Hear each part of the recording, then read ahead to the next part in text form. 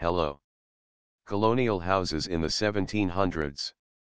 The array of house styles in 1700s colonial America established an eclectic era in the following century. Colonial homes during this time reflected the styles of their respective motherlands, with adjustments or idiosyncrasies introduced by life in the New World. Like the ethnic makeup of the U.S., these styles evidence a melting pot of cultural influences and change in the New World. French colonial. Look at a plantation house built during the 1700s, and you most likely will see a perfect example of French colonial architecture. The home is, in essence, a large two-story cottage, raised off the ground, where the main house was located.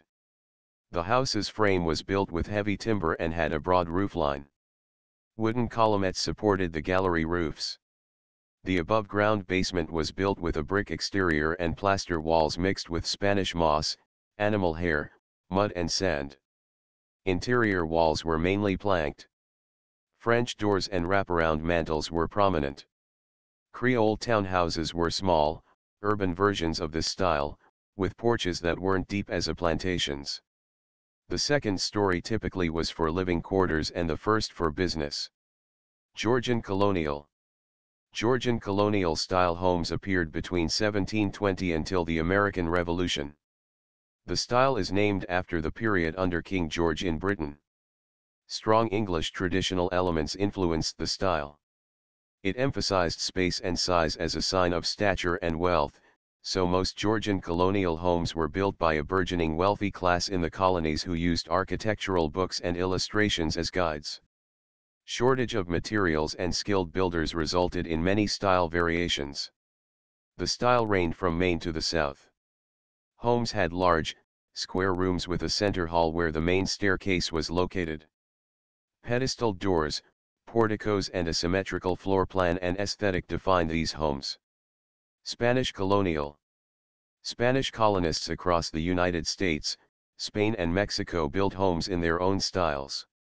The modern-day Southwest had Spanish colonial styles built from the 16th century through the 19th. The colonial style followed Spanish Baroque and Renaissance style, defined by houses with thick adobe or stone walls with flat or low-pitched roofs. Homes had recessed windows, usually with iron, grillwork or heavy interior shutters, which mimicked the fortresses in the area.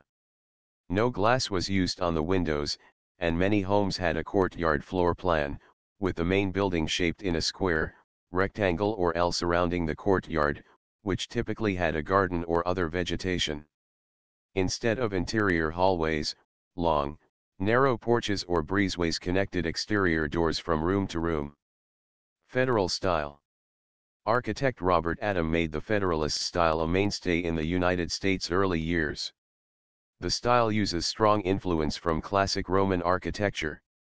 Though the style still took from Georgian design, patriotism during this time termed it Federal, though it's also referred to as Adams-style architecture.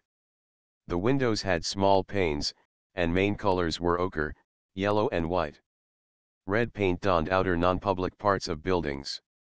The floor plan was a simple box with strictly symmetrical rooms, 2 or more deep. The front door had pilasters or columns on either side and a fanlight or entablature above. Windows were lined horizontally and vertically symmetrical, in groups of 7, 5 or 3. Its rooms were largely oval, circular or hexagonal. Resources. Read this article in Portuguese. Read this article in UK English. Architecture for Kids. Digital Archive of American Architecture. Thanks for watching.